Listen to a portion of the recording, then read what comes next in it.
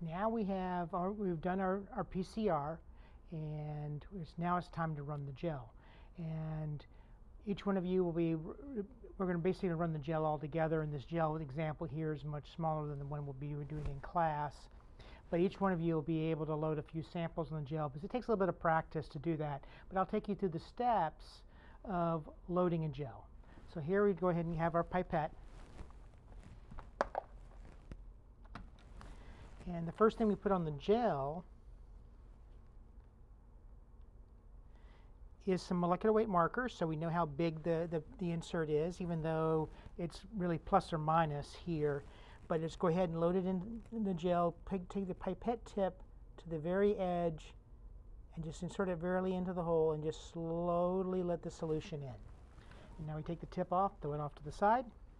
And now I'll change the volume to 10 microliters, probably putting it to 9, because usually there's a little bit of evaporation doing PCR. So I'll set that here. And now, with our tubes that we had, I will start loading lanes 1 to 4. So I'll go ahead and put it here, and just put it on the tip, and then just kind of slowly insert it in. Get rid of the tip, do another one. I can tell you that doing this,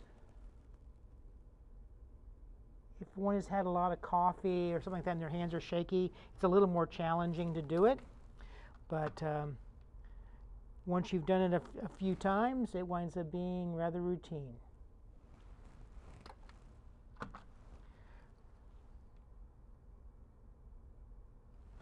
And we'll put the fourth one on here.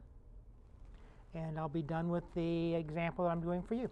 So we put them in here, and the next step we'll do is we'll put a lid over top of the gel apparatus, and we'll turn the power supply on and run the gel.